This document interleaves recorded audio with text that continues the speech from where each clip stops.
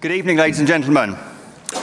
My name's Nick Spencer. I'm Senior Fellow at Theos, and it's a great pleasure to see exactly the right number of people turn up tonight. You might have thought we planned it like this, and we did. It's my great pleasure to welcome you to the 11th Annual Theos Lecture. Theos was launched 12 years ago with the support of the Archbishop of Canterbury and the Cardinal Archbishop of Westminster, but we were then and we remain independent of any particular Christian denomination. We exist to tell a better story about faith in general and about Christianity in particular. Better in the sense of more accurate, but also better in the sense of more positive. It's fair to say we live in turbulent times, and questions of belief, of identity, of how we engage with people who think and believe differently to ourselves are livelier than they've been for a long time. We believe that beliefs matter. There is no neutral, secular view from which we can order society. But we're also passionately committed to the common good, a common good to which everybody is enabled and encouraged to contribute. We conduct research, publish reports and books, and do public debates, podcasts, and media work. Some of our recent publications are available tonight, including our most recent report by Paul Bickley looking at people, churches, and neighbourhood resilience in the North East, entitled Place and Purpose. Do have a look at it and the other reports after the lecture. Now, our reports and our publications are the foundation of our work, but the high point is undoubtedly the annual lecture, of which, as I've said, this is the 11th. Our very first was with Mark Thompson, who was then Director General of the BBC, who gave an extremely thoughtful, subtle, and careful lecture, which ended up on the front page of the Daily Star 2 days later. Since then, we've had many eminent lecturers, including Jonathan Sacks, Rowan Williams, Honora O'Neill, and Marilyn Robinson. Last year, we hosted Tim Farron deliver a lecture that was described by one commentator as the bravest public lecture he'd ever heard by a sitting MP. Now, I'm never sure whether that's a compliment or a mortal threat to an MP. I'm always reminded of the fact that whenever Sir Humphrey Appleby wanted to deter Jim Hacker from doing anything, he would look him squarely in the eye and say, "That's the bravest decision you've ever made, Minister." Either way, with the Daily Star at one end and the bravest political speech in history at the other, the bar has been set very high tonight.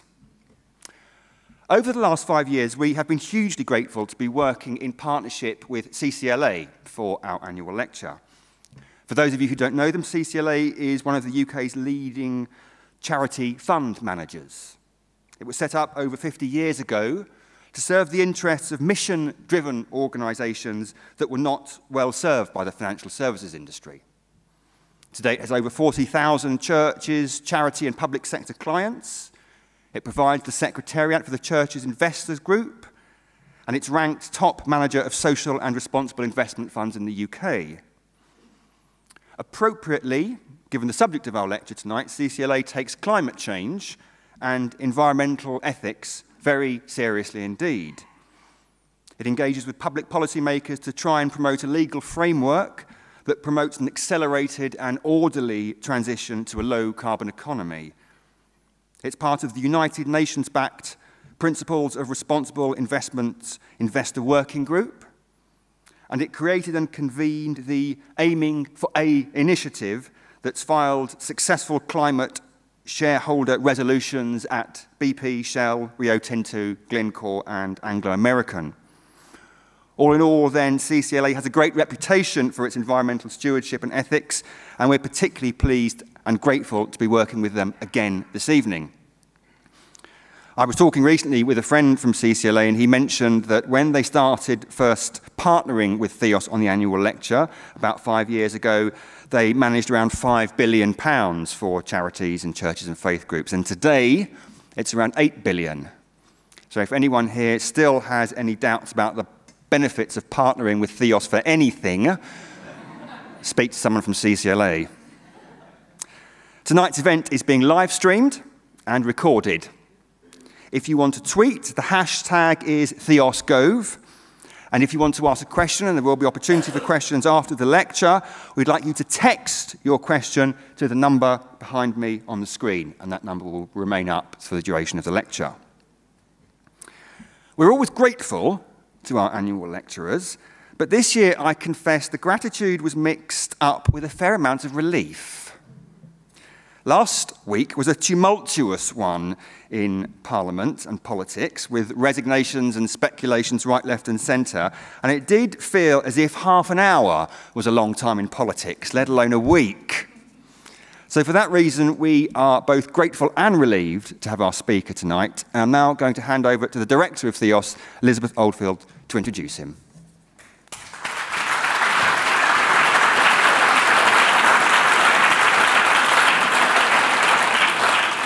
Good evening and thank you. Yes, Theos is delighted to welcome the Right Honourable Michael Gove, Secretary of State for Environment, Farming and Rural Affairs tonight.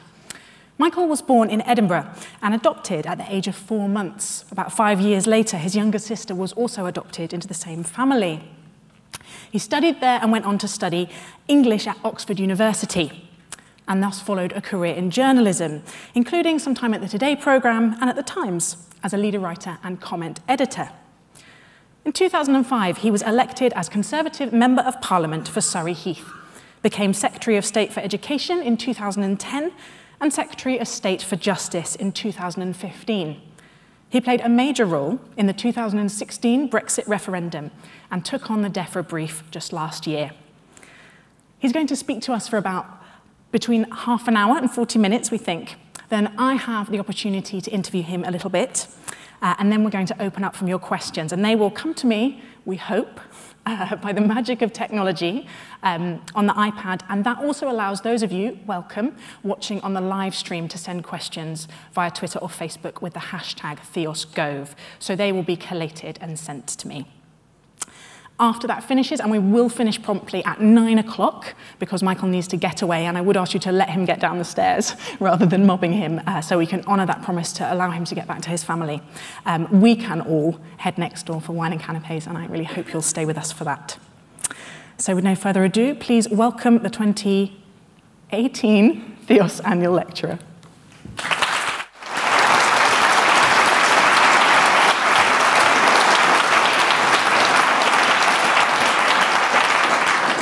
Thank you all very much for your welcome, and can I thank Theos for providing the platform this evening. I don't know if there's an irony in the fact that we're here in this magnificent temple of Mammon that is the Institute of Directors, but thank you anyway to all of you for coming along this evening.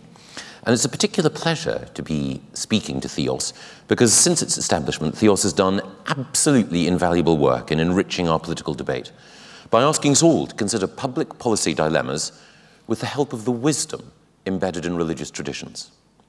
Of course, these days, any discussion about the role that religion or faith should play in politics always raises very difficult questions. Are those who profess a personal faith attempting to claim somehow a superior authority for their political views, which is denied to others? Well, I certainly don't believe that. Indeed, as a Christian, I recognize that we are all flawed individuals in a fallen world. We're prone to error and to arrogance. And any attempt to arrogate to ourselves the mandate of heaven for our actions would be the height of hubris and brittle folly.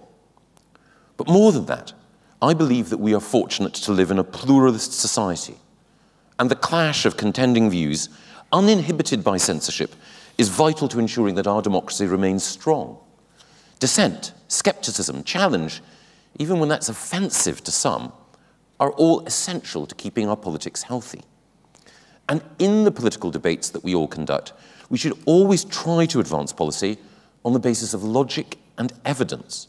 We should try to persuade people of all faiths and of none that a particular course is justified by appealing to their judgment and their reason.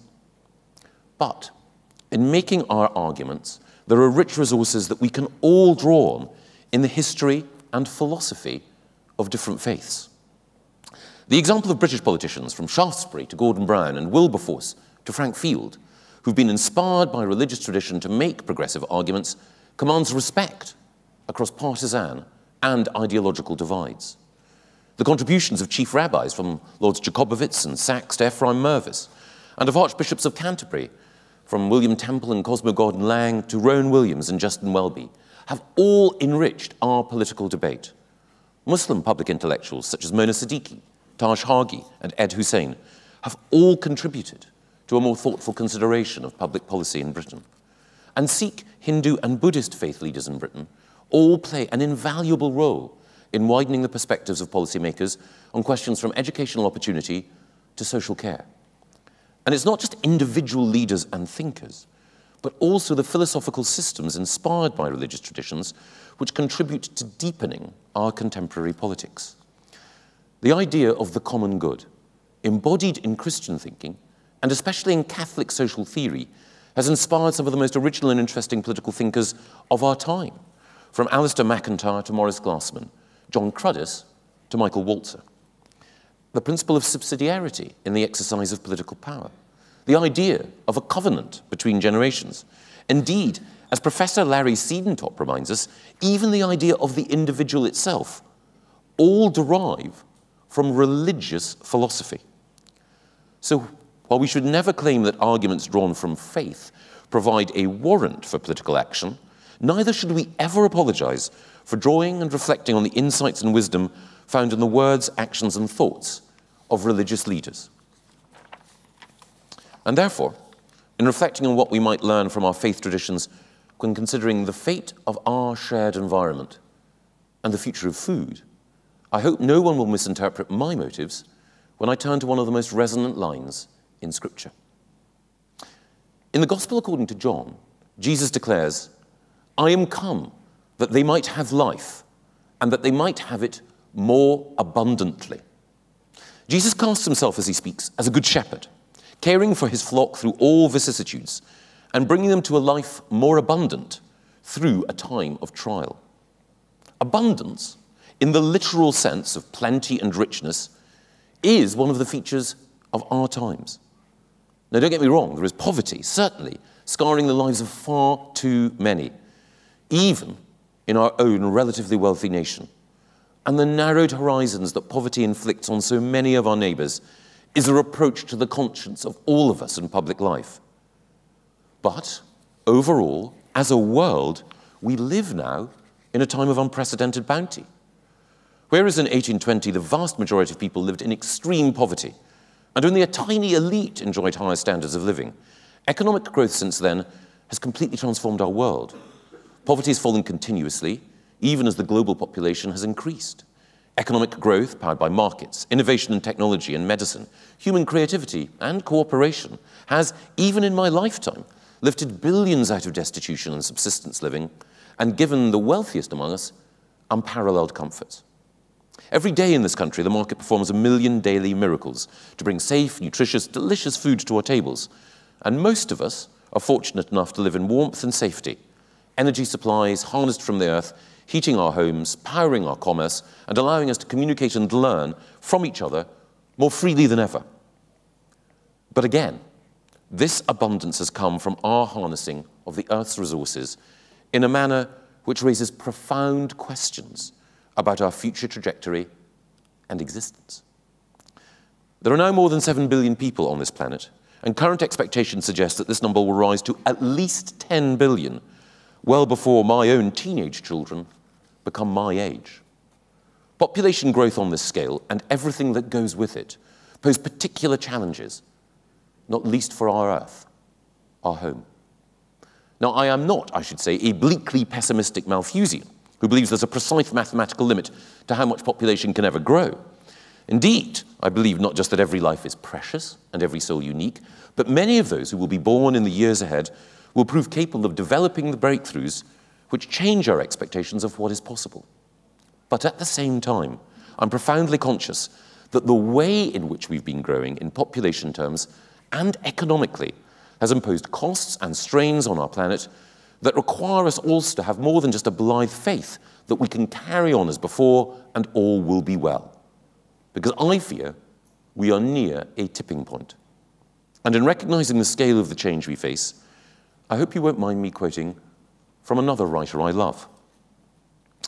In Ernest Hemingway's novel, The Sun Also Rises, two characters are discussing their misfortunes. Bill asks his friend Mike, "So, how did you go bankrupt?" "In two ways," Mike replies. "Gradually, then suddenly." Gradually, then suddenly. That is so often how change occurs. Gradually, societies become reliant on debt. Then suddenly, a financial crash occurs. Gradually, discontent with rulers mounts. Then suddenly, a revolution sweeps the established order entirely away. And that is how change has been occurring on our planet. Gradually, then suddenly. In the millennia that we've been on this Earth, our impact on it has been very gradually growing. Originally, our species hunted and gathered, omnivorous and sometimes rapacious, but not fundamentally altering nature's balance. Then we discovered how to harness energy from nature, first through fire, generating heat by burning peat, wood, and surface coal. While our access to those resources was limited, we then learned, subsequently, to mine the vast reserves of coal, oil, and gas deep underground. And thus, as we've exploited those hydrocarbons, and as we have warmed our homes over millennia, so we have warmed our planet. The impact over many centuries was initially gradual, but in my adult lifetime, we've seen a sudden acceleration in global warming, to the point where scientists warn that we may be reaching a point of no return. And similarly, our impact on the landscape around us began gradually, as we chopped down trees and brought fields under cultivation, built cities, and connected them with a network of transport links.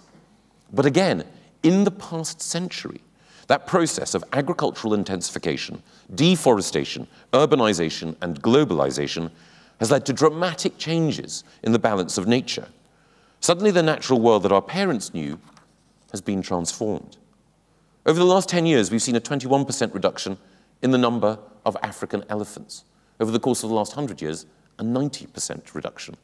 And also in the last 100 years, there has been a 97% decrease in the number of wildflower meadows in our country. In the last 40 years worldwide, 60% of the mammals, reptiles, amphibians, and birds with whom we share this planet have gone. In our own nation, almost all the indices of nature's resilience and abundance have declined. The population of farmland birds, a reliable indicator of farmland biodiversity, is down by 57% since 1970. Mammals, from hedgehogs to water voles, have seen numbers drop precipitately in recent years. Our salmon rivers have been denuded, pollinator habitats have been eroded, and our coastlines choked by plastic. This accelerating pace of environmental change, global warming, habitat destruction, biodiversity loss, raises profound questions about our relationship with the planet which is our only home. And in considering how we resolve these questions, I believe there's a deep reservoir of wisdom and guidance which policymakers can draw on from our religious traditions and faith leaders. Now, I speak as a Christian, convinced that the moral teachings of the Christian church, the example of Christ's life, and Christian theology all help us in reflecting on the responsibilities that we have to others. But I also think we can all learn and benefit from engaging with the ethical teachings of other faiths. And on the question of our responsibility towards creation, they speak with striking unanimity. At the heart of the Jewish faith is the doctrine of Bal Tashit, which means do not destroy, rooted in the book of Deuteronomy. Bal Tashit encourages us all to refrain from the destruction of the fruitful and beautiful in this world. And in his wonderful work, The Dignity of Difference, Jonathan Sacks, the former chief rabbi, outlines how religious thinking can help us all better understand our duties to nature. As Lord Sacks writes, constructing an environmental ethic in strictly secular terms has proved unexpectedly difficult. On what basis do we owe duties to nature, given that nature does not recognize duties to itself or to us, and thus lies outside the domain of contracts and reciprocity? And what sense do we owe duties to generations as yet unborn, who are clearly not moral agents themselves, since they do not yet exist? On what rational basis are we to factor future loss of biodiversity against present gain? The power, he writes, of religious imagination is not that it has easy answers to difficult questions, but that it provides a framework of thought for such large and intractable issues. It's easier to understand the moral constraints on action when we believe that there is someone to whom we owe responsibility, that we're not owners of the planet, and that we are linked covenantally to those who will come after us. The simplest image, and surely the most sensible one, in thinking about our ecological responsibilities, is to see the Earth as belonging to the source being, and us as its trustees, charged with conserving and, if possible, beautifying it for the sake of our grandchildren not yet born. Muslims also see themselves as having a responsibility towards the world and the environment, all of which are the creations of Allah. The Prophet Muhammad understood the value of nature and that the mindful use of its bounty by humans represents a form of charity, almost a sacred duty, on behalf of both God's creation and other human beings. For Sikhs, Waheguru, or God, created the world as a place where every type of plant and animal could live in balance. In Sikh hymns, God is often the provider for all life, which God loves, guaranteeing equality to man and woman in faith and compassion towards all beings and nature. There is no difference between the world of humans and the world of nature. Both are equally important and must be treated with respect. And the value of the natural world is equally prized in Hinduism. Its teaching holds that each of our actions affects, for better or for worse, the created world to which we are inescapably bound. And for Buddhists too, respect for nature is of course integral to faith. The Dalai Lama has repeatedly called for strong action to combat climate change, and the Buddhist monk and environmental campaigner Thich Nhat Hanh neatly summed up the striking unanimity we see in the attitude of major religions, and indeed, in the case of many non-believers, to the environment. Whatever nationality or culture we belong to, he told the UN ahead of the Paris Climate Summit of 2015, whatever religion we follow, whether we're Buddhists, Christians, Muslims, Jews, or atheists, we can all see that the earth is not inert matter. She's a great being who has herself given birth to many other great beings, nurturing and protecting all peoples and all species without discrimination. When you realize the earth is so much more than simply your environment, you'll be moved to protect her in the same way as you would yourself.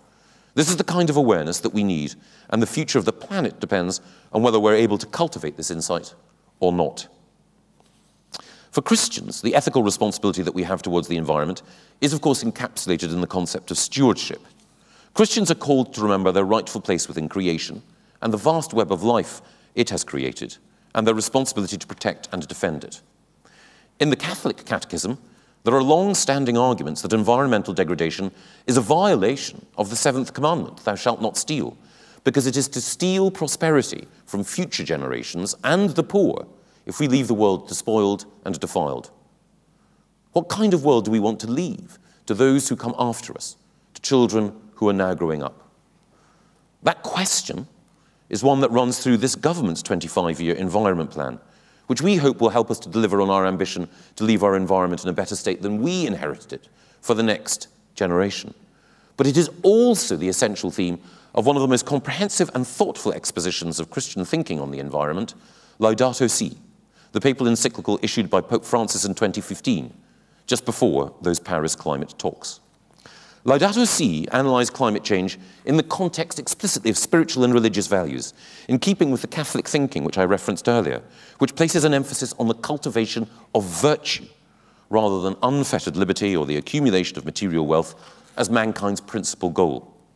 In my view, the encyclical is remarkable for the depth of thought which it goes into addressing the twin challenges of climate change and social justice, and for considering in depth both the science and the theology of climate change, and also for exploring the spiritual, ethical, and religious dimensions of one of the greatest challenges facing the world.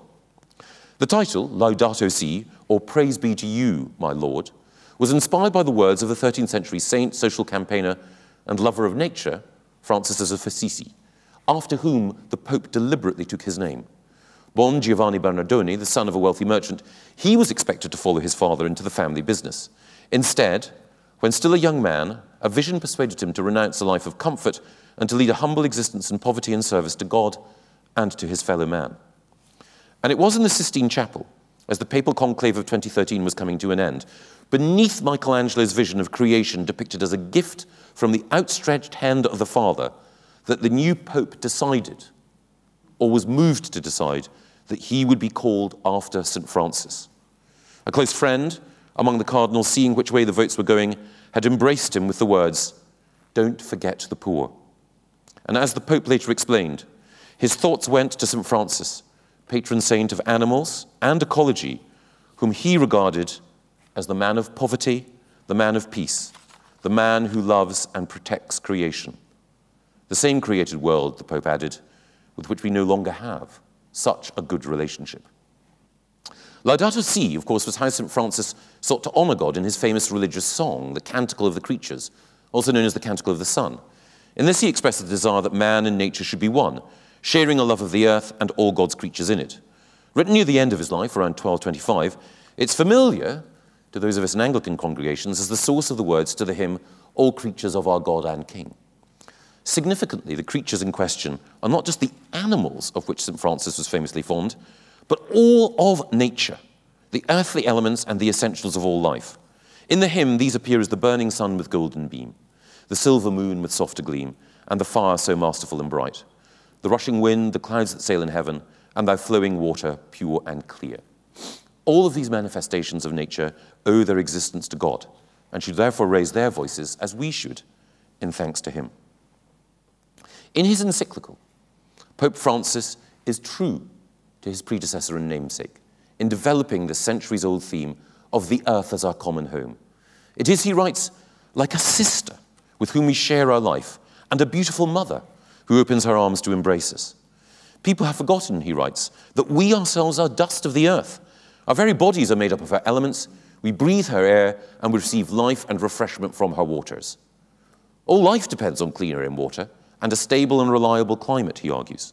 The climate is the quintessence of what is a common good, belonging to all and meant for all.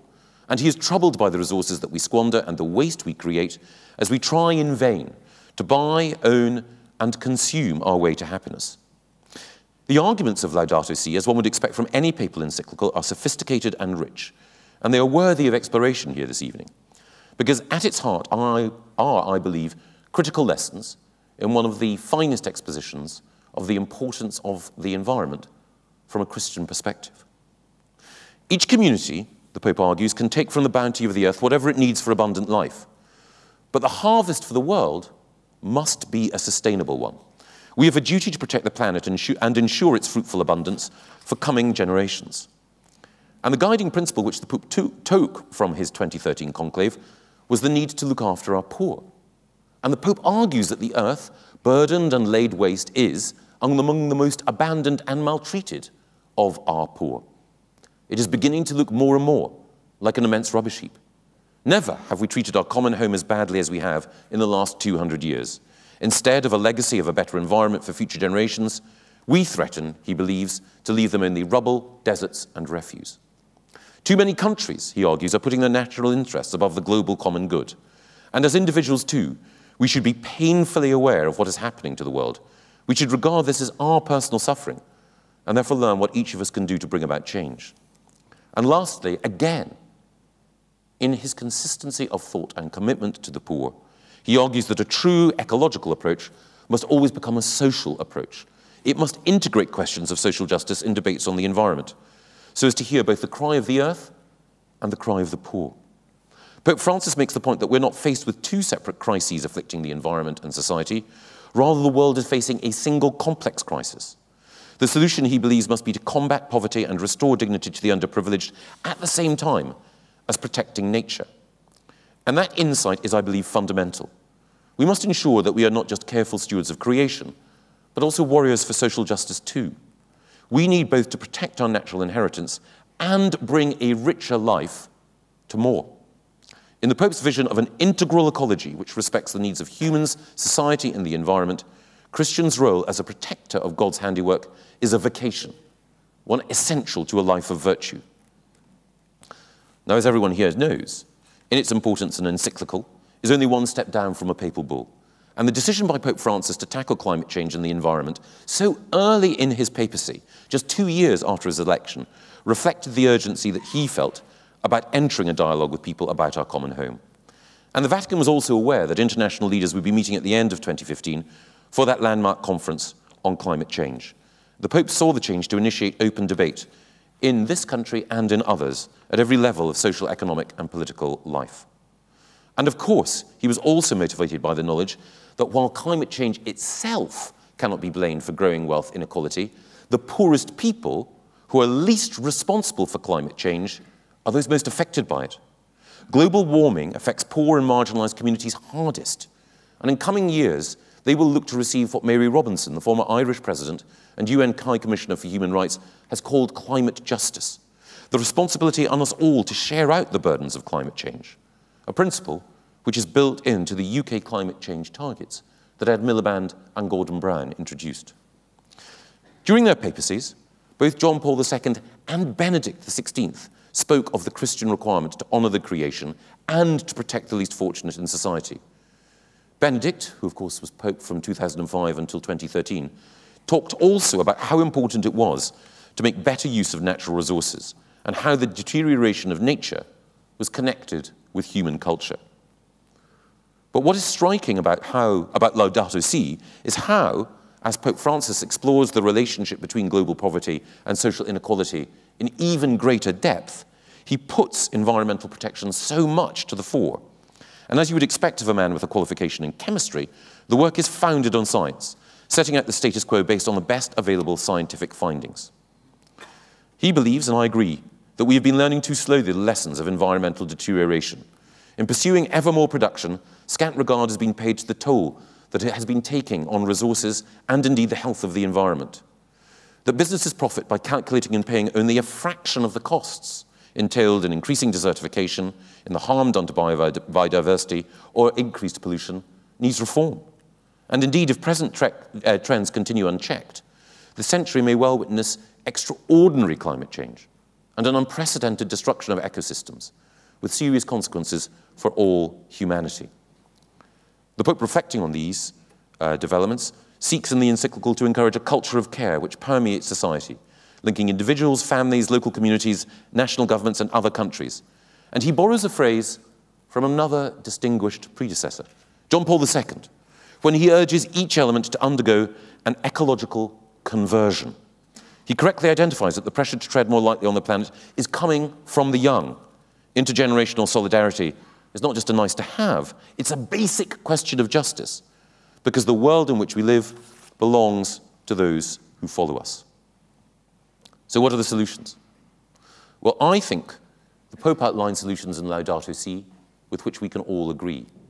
Wise environmental policies, like those now being pursued across the world and which are increasingly being adopted by individuals as well as governments, can make a difference. Measures that move us to a lower carbon economy, reduce greenhouse gases and other highly polluting emissions, for example, by substituting fossil fuels for renewable energy, can make a difference. On an individual level, we can all consider reducing our use of plastic and paper, reducing our water consumption, separating out our waste for recycling, cooking only what we can reasonably consume, and making sure anything left over is shared with those who need it most, showing care for other living beings, all because there is a nobility in the duty to care for all creation through our own daily actions. And at a national level, countries can show enhanced statecraft.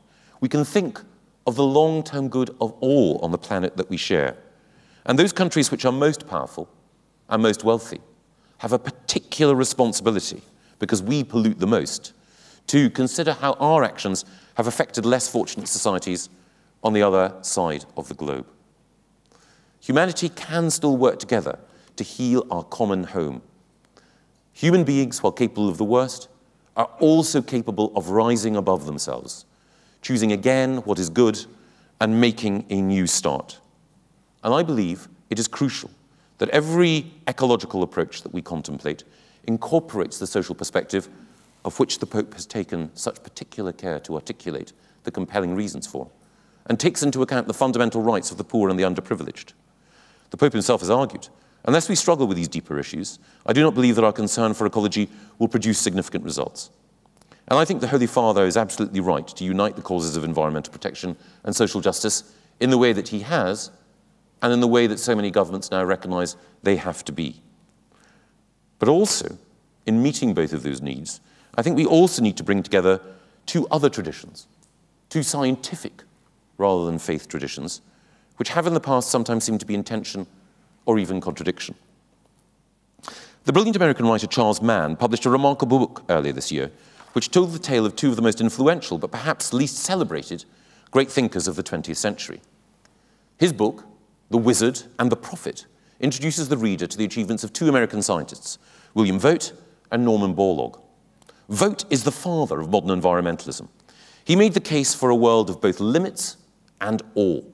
He saw in growing material affluence the seeds of future disintegration, but he also believed there was an intrinsic worth and wonder in a planet in balance. He was the prophet of man's title, warning of the impact of industrialization and urbanization on Earth's resilience and beauty. And Norman Borlaug was the wizard. He was the father of the 1960s Green Revolution, which deployed new agricultural technology and genetic breakthroughs to massively increase crop yields and improve food production, not least in the developing world. As Mann explains in his book, these two scientific thinkers were not just at odds themselves over the dangers and promise of economic growth, they also inspired two generally contending schools of thought about how to shape our future. In essence, the Votian view was a conservative philosophy of care, a belief that nature's precious resources needed protection from man's rapacity and hubris. It was all about valuing the creation, of which, as I have explained, we are all part. The Borlaugian outlook was a liberal philosophy of potential, a belief that man could use his reasoning intellect to find solutions to the problems of life on this planet. It was all about valuing the creativity with which we are all endowed. Both views have, in the way in which they've become articulated, become polarized in some of our contemporary debates. Those who argue for lower growth in the name of sustainability versus those who argue for higher growth to generate the resources that we need to meet and master environmental and social challenges. On the one hand, there are those who argue for an approach to life which is slower, more rooted, more organic, and more humble, with man acknowledging his dependence on nature rather than seeking to assert mastery. But on the other side, there are those who argue for accelerating innovation, building on the power of science to reshape our expectations of the possible, and declining to retreat in the face of great challenges. It's my belief that faced with these two powerful, contending visions, the wisest way forward rests in harnessing the best of both. But then again, as someone who worships in an Anglican church, I suppose I would say that, wouldn't I? But the via media that I think we should follow is not a splitting down the middle of these arguments, but a radical fusion. It is the case, as I argued earlier, that we have caused environmental damage and deterioration on a dramatic scale in the last century, with pollution, greenhouse gas emissions, biodiversity loss, habitat erosion, soil depletion, and deforestation. That does require us to think more carefully than ever before about how we use resources, how we protect what is precious and irreplaceable, how we manage our way out of methods of production and patterns of consumption which are wasteful and profligate. We have to learn from Vogt. But I also believe that the best way to ensure that we use limited resources more widely is to increase the productivity of those resources through restraint, reuse, and recycling, all of which are made easier by technological advance. The most effective way of sparing land for wildlife is by making sure that we sustainably increase the yield from the land that we do use for food production. The sustainable productivity of that land and the overall health of the environment on which we rely is maximized if we can develop techniques that reduce the need for excessive inputs, whether of energy or chemicals, and instead concentrate on the thoughtful cultivation of better outputs. It is also the case that as societies get wealthier, much of our consumer appetite and extra spending is directed at services rather than objects, and those objects that we do buy tend to be of better quality. Spending more on quality is usually good. A bespoke suit's expensive, but the impact of its production on the environment is little more than it would be from buying one off the peg. That's the principal reason why, as we grow richer, it is possible to increase resource productivity and indeed human satisfaction, and yet also respect the need for a lighter environmental footprint. So what does this all mean in practical terms? Well, I think, wouldn't I, that the approach taken by the UK government through our 25-year environment plan, our new agriculture and fisheries bills, and our proposed environment bill help to show us the way. This government, like so many others, has put a special emphasis on careful use of existing natural resources and greater resource productivity. Taxes designed to reduce demand for virgin plastics they already are, encouraging greater recycling, greater investment in research and innovation. I also believe that that investment in research and innovation will help us to unlock the potential of even greater resource efficiency. It will also help us to develop new initiatives to reduce food waste. And we also have a plan in government to redistribute nutritious food which goes unsold to those most in need. All of these policies are evidence of our commitment to treading more lightly on our planet and also uniting environmental concerns with a commitment to greater social justice. And in our 25-year environment plan, we also set ambitions to reduce greenhouse gas emissions, bring down the level of harmful pollutants in the air we breathe and in the water that we drink, to make more space for nature, and to restore to health the habitats on which our beautiful wildlife depend. All of these principles are underpinned by new structures to keep government more honest and more accountable for the delivery of these goals. And alongside these commitments to protect what we've inherited, to use our endowment of natural capital wisely, and to honour our covenant with future generations by enhancing our environment, we're also determined to utilise the gains of science and the fruits of innovation to make that growth in the future both more fruitful and sustainable. If, as Christians, we believe that creation is a gift that we must preserve, then we must also believe that creativity with which we've been endowed is a gift that we must use to the full. So, when it comes to the agriculture of the future, we must develop new technologies which improve productivity while also respecting nature's limits. That means, I think, precision farming, with chemicals applied sparingly and with care, to minimize costs and externalities and to maximize productivity in a balanced way. It will also require us to use big data, robotics, machine learning, and artificial intelligence to analyze, audit, and refine how we grow food best and where to target resources to greatest effect. It will also mean learning from other nations, and indeed from the most skilled farmers in our own country, about applying the best husbandry and rearing techniques to ensure that high-quality food is grown with minimal environmental impact and maximum nutritional value. In addition, I believe that we will have to be open to how gene technology can develop in the future. There are huge questions, ethical and scientific, about where such technology can lead, but the ability of gene editing to accelerate advances that we have already secured in plants and animals through selective breeding in a way which is both safe and fair to all is potentially huge. And we will, I think, also have to contemplate how we can make the most constructive use of vertical farming, whether through hydroponics or other techniques. Vertical farming involves growing salad and other vegetables in controlled indoor surroundings, where the amount of water, nutrients, and light can be precisely controlled. It has the potential to massively increase yields while dramatically reducing the environmental footprint of production and also releasing land for nature. Plants nurtured indoors in optimal conditions and multi-story units under heaters and lights can grow 24/7, not only when the sun shines and the weather is warm. There are other, as yet embryonic scientific techniques which could help us feed the world more sustainably, from the development of synthetic proteins to more thoughtfully designed aquaculture, which should be explored, albeit always with great care. All of these innovations will depend on unleashing the Borlagian creativity of our finest scientific minds.